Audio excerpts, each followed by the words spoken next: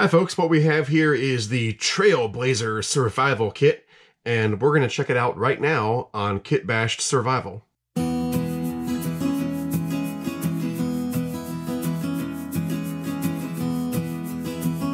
So I picked this up for $12 at my local prep store, and I'm always on the lookout for just little things that I can review on this channel, and this sort of stuck out to me. It's very small, it's pocket sized, so I'm not expecting a whole lot out of this, but for $12 I figured, you know, why not check it out? At the very least, I'd get a nice little case. So it's got a water-resistant 3x5 hard case, fits in your pocket, vital for bug-out bags, and ample supplies for days. So let's see, it's got a contents list on the back. Kit includes a signal mirror, 10 wooden matches, and a flat matchbook, small compass, wire saw, magnesium fire starter, survival distress whistle, fishing hooks and weights, fishing line, 2 cotton balls, flexible wire, pencil, emergency candle, razor blade, condensed survival guide, and condensed injury treatment instructions. Oh, and it's handcrafted in China by the finest Chinese artisans.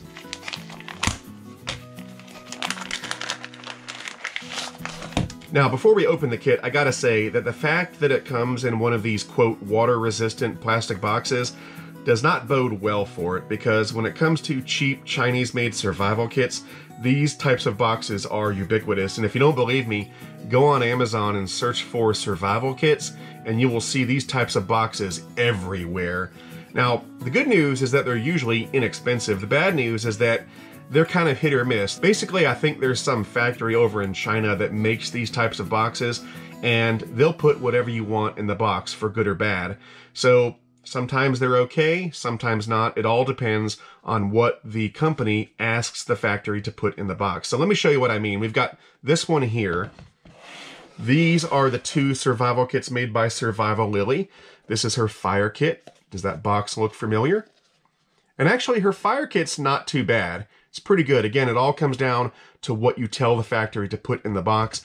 This is her survival kit, which, as far as these types of kits go, is actually not so bad, because at least she lets you choose what goes into the box. We've got one here that came from a random survival kit on Amazon. Same thing, just a different label. And here's a green one. Same thing. Random stuff inside. And here's a really big one that I got off Amazon. This one's okay. It's not great, but it's okay. So you see what I mean. These types of boxes are all over the place. I've never seen one of these kits be fantastic, but I've seen them be okay. So we'll see how the Trailblazer Survival Kit fares.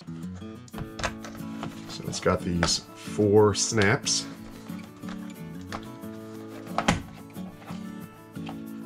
And here we go. So first we've got some survival instructions. I'm sure they're fairly basic. Got some decent info in there. Morse code.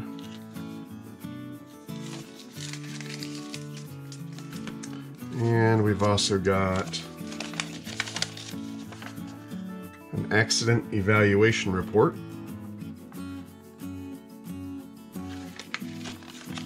Okay. We've got a wire saw, just in case we need to cut down a tree. Don't cut down a tree with one of these things. It seems okay. We've got a little sewing kit. There's 1 needle, a couple buttons, and some thread. Because we all know that a missing button on your shirt is a big-time survival situation.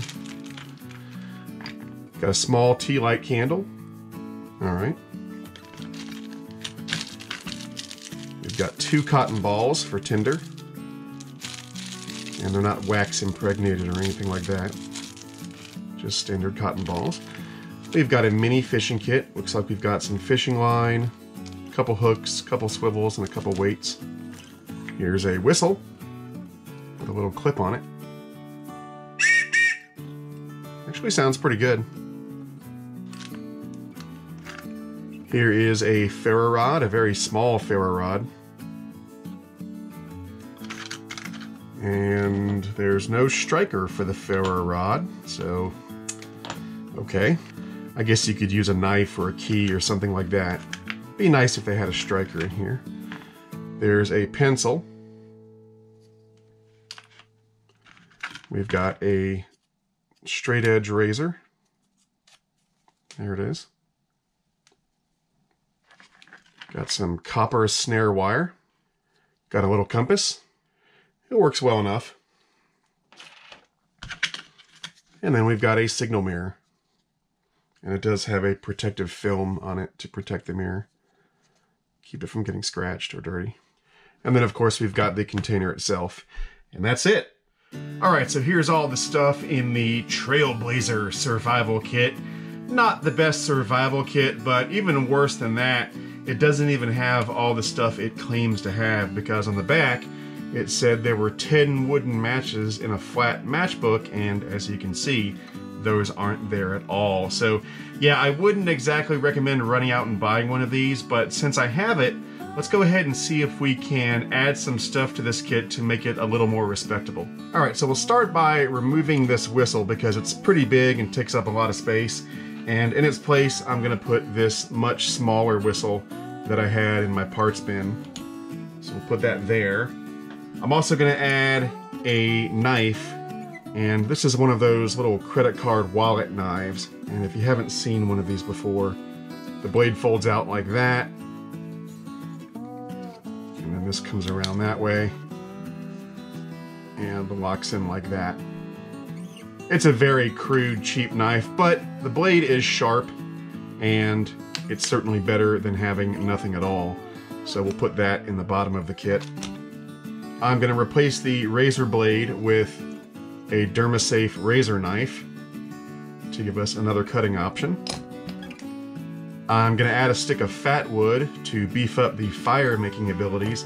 Now we've got a ferro rod, but like I said, there's no striker, so I'm going to add this little striker saw tool that I had in my parts bin. I forget where I got this. I think it came out of a cheap grenade survival kit, but it'll do just fine for a striker, and it's also got a little sawtooth thing right there, so not bad. I'm going to put some real matches in this kit for a change. I'll use these Yuko Storm matches. 10 matches, always good to have.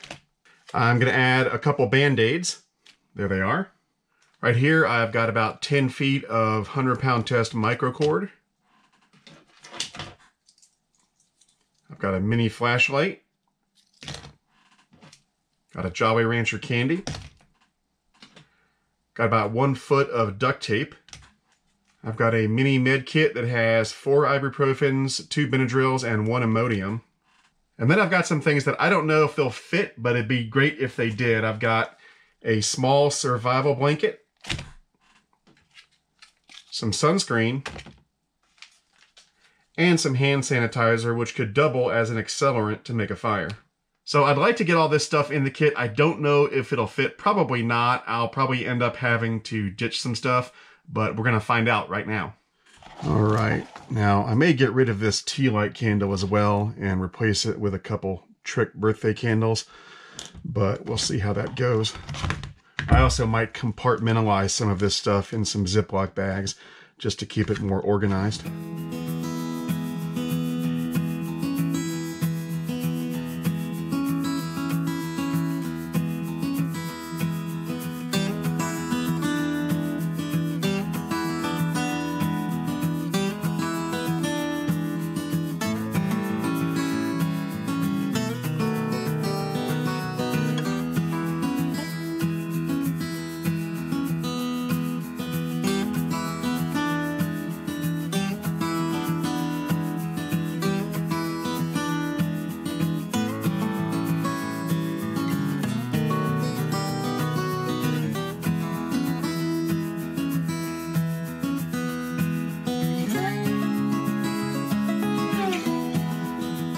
Right on, so we got it all in there, including the space blanket, and the only thing I really had to sacrifice was the tea light candle.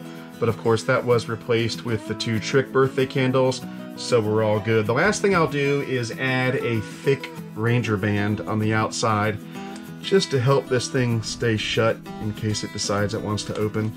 And also, it's never a bad thing to have a big Ranger band in a survival kit. They can come in handy. Alright, so there you have it, the Trailblazer Survival Kit. A pretty mediocre survival kit right out of the bag, but made a little bit better now with some extra gear. So I hope you enjoyed this video. Let me know what you think in the comments below. For now, that's it. I'm Eric Siegel. This is Kit Bashed Survival. Thanks for watching, and I'll see you next time.